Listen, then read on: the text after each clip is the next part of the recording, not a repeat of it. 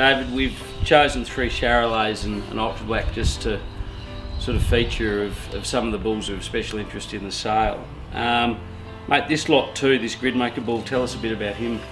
Your lot 2, Benny, Palgrove Herald.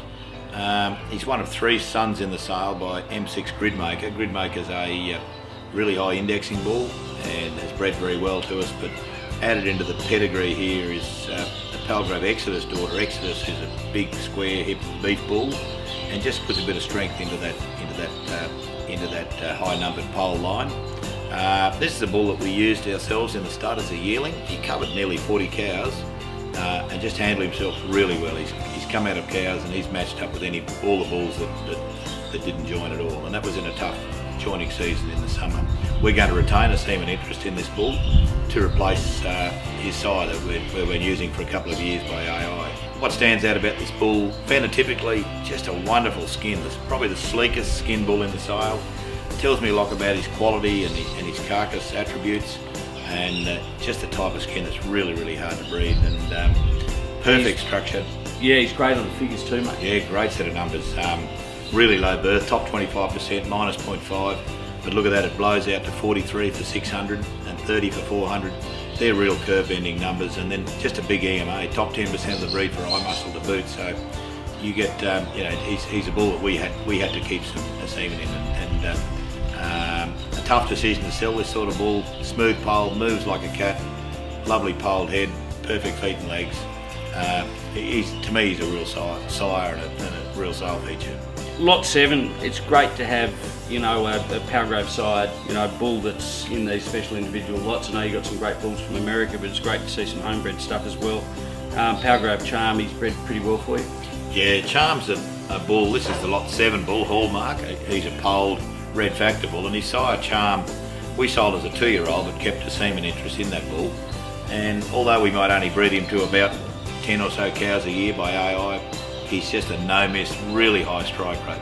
2 sires in this sale in the top 10 lots, which is incredible. And this bull here he's a double pole bull.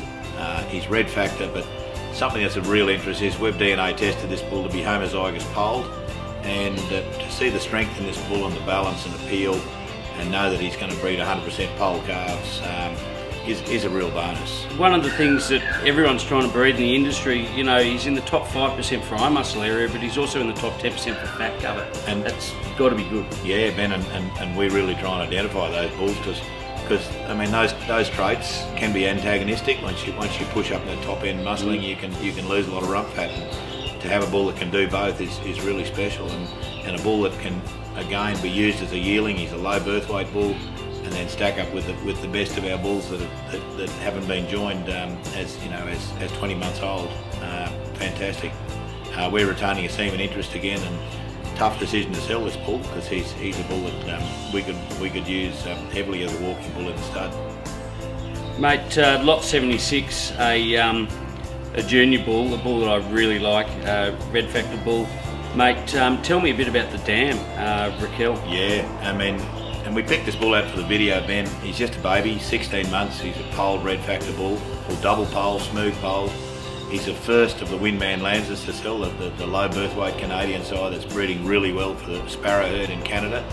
But his mum, she's an absolute corker. Her first calf, we used him as a yearling over heifers as well, and then we sold him in our bull sale last year for 17,000. He was one of our high selling bulls last year, and this bloke's the second calf out of that young cow. Yeah, he's to be backed by a really good cow is fantastic. Again, big EMA, big positive EMA, positive rump fat, moderate breed average birth, top 15% for 400 and 600 day growth. I consider a real sale feature, and stud or commercial, he's a beaut. Mate, lot 123.